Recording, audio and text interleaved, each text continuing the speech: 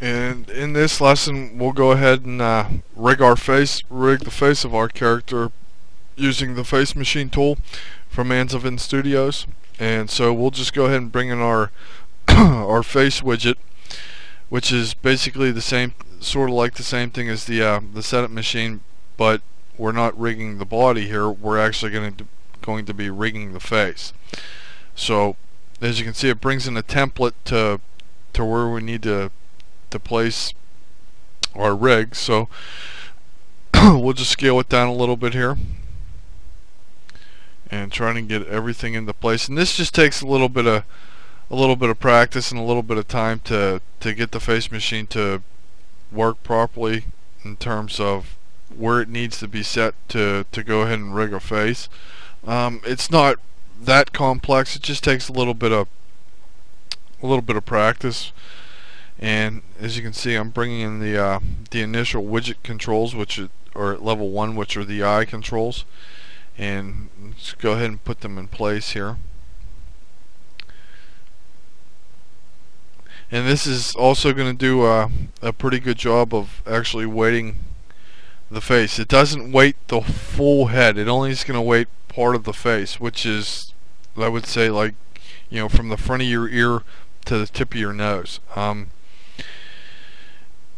It's definitely not going to weight the whole head, because you also have the setup machine in there, and when we go to define the body joint or the head joint here, it's going to read that and know that it's already been rigged with the setup machine, so it's not going to technically weight the body. It's definitely going to require some painting on the face, but that's okay, because we don't have to repaint the body. We're only going to be painting parts of the face of where it's going to like emote and move. This definitely isn't for I definitely wouldn't say that this is for full-length animated characters. This is more for adjusting and adding to the blend shapes that you're going to create for your character. So I wouldn't suggest animating with it. At least I wouldn't animate with it. It doesn't mean that you shouldn't. It can be done, but I tend to use a lot of blend shapes in my character rigs, and I'll just use the face machine to basically add on to that animation. It's definitely an excellent tool.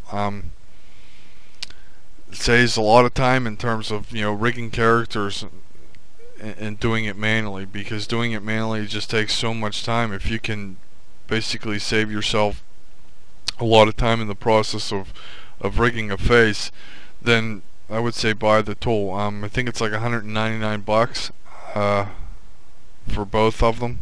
I could be wrong. I don't remember whenever I bought it,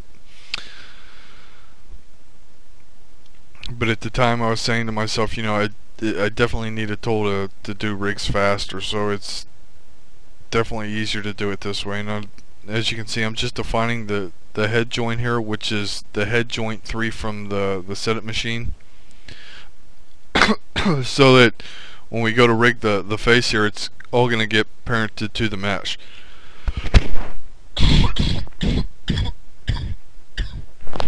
Into the rig in a proper way.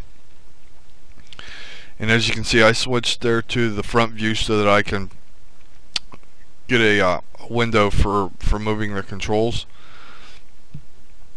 But since I'll be doing blend shaping, I can basically just move those later on down the road. And it just takes a little bit of time here for it to calculate through the mesh. I can just pause the video there, because I think it took about 20 minutes to calculate through the mesh, maybe less. And as you can see, it does an initial good job of rigging the face mesh here. It definitely needs a little bit of weight painting, but as you can see, it's allowing us to go ahead and move the face mesh and the eyes too, but those eyes aren't really going to be up to my par, so I'll just I'll fix those in a little bit here. As you can see, the nose mesh is going to be moving the character as well. And these red controls, I would say, like I said before, they're just for like adding extra control to your blend shapes and your rig. So you have a little bit of extra adjustment in terms of animation.